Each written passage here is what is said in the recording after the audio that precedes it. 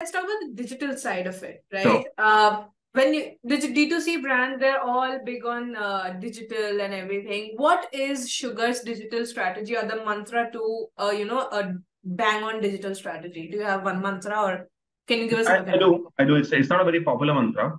I I tell the team, look, try to educate, try to entertain, don't try to sell.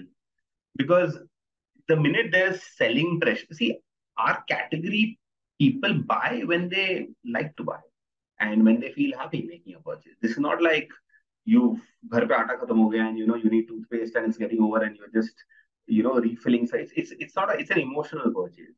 So our responsibility does not lie in pushing discount coupons on sale banners. I mean, you can't commoditize such a beautiful industry, which is why I think my mantra and our team's mantra, actually no, my team doesn't agree always, but I try to convince them that let's not commoditize what we are building so carefully and so consciously. Let's just try to educate and engage the consumer with a lot of content about what you can do with the products, stories behind the products.